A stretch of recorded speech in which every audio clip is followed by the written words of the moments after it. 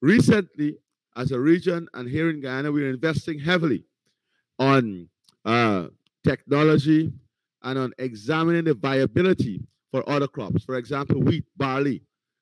We have uh, a lot of land that can have high production of barley that can satisfy the entire regional demand and go all the way up north and take a big share of that market. So the re-engineering, logistics, transport and distribution, the regional food hub. Then the post-harvest losses. How do we invest in technology? The opportunities that exist in investing in post-harvest losses.